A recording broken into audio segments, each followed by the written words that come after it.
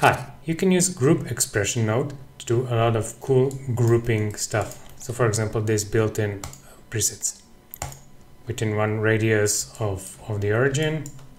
This works on points and primitives.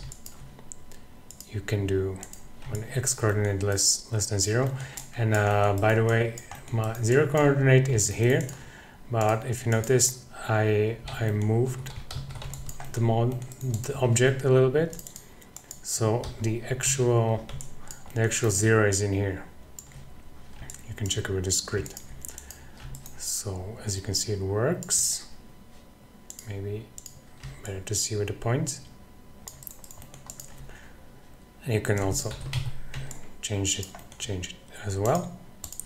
All right, what's next? You can also have a 30% chance of grouping something. Again, changing it. And if you notice, this is okay. Let's do half. And you can see we're grouping points. So that's 2,950, and this is our group 1, and we have 1,400, so which is roughly half, so that's good. So what else do we have here? Point valence. For example, for this you have to create this spare parameter. As you can see, this is channel integer.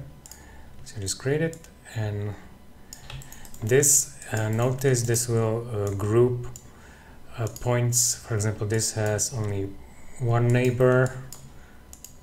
These have two connecting lines, 3 connecting lines, 4, and so on. You can also have a first point of primitive, which doesn't really work on primitives. You can also do triangles. This doesn't work well on points. So this will group your triangles very well. You can also change it to quads. So, notice only this suffix and this this mat operation changes.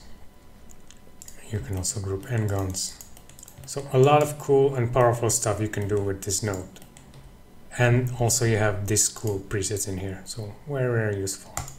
Alright, hope that helps. Thanks for watching. See you in the next one.